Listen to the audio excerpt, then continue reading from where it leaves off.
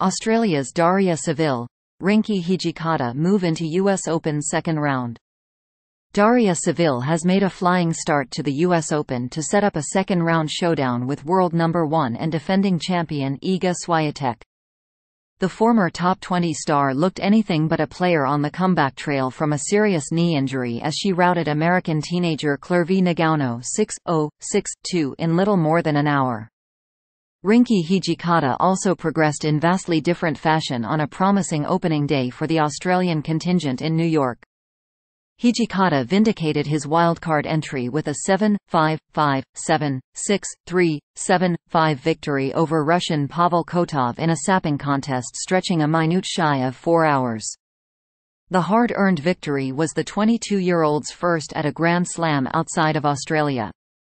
Saville broke 17-year-old Ngounoue 7 times, never faced a single break point on her own serve and finished with 16 winners and just 13 unforced errors for the match.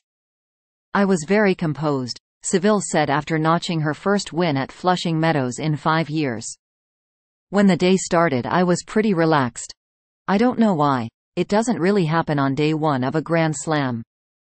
Warming up before the match I was like, this feels like just a normal match. And that felt nice and I think that is why I played well." Playing the Open on an injury-protected ranking after being sidelined for more than 8 months, Saville knows she will need to find another level against Swiatek on Thursday, AEST. "Well, the biggest goal is not to get double-baggled," she said. "I am excited. Hopefully we'll get to play on the big court. When I was coming back from injuries that was like the goal. Get to play on all the bigger courts at every slam and hopefully that will be ticked off. I think I can still make her life very uncomfortable. I will just play free and see what happens. Forehand is my weapon and, when it's working, this is when I am dangerous. Obviously I have to move well to get to use my forehand, but today I also served pretty well, hit my spots well. It is part of my game hunting forehands." While Saville and Hijikata rolled on, fellow Australians Kim Burrell and wildcard Storm Hunter bowed out in the first round.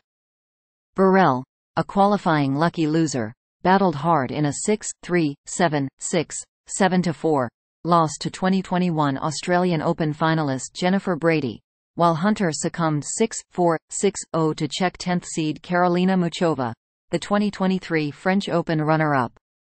Ajla Tomljanovic, Olivia Gadecki and Alexei Poprin also play on day 1 at Flushing Meadows. Thanks for watching NY Sports News. Stay tuned for more updates.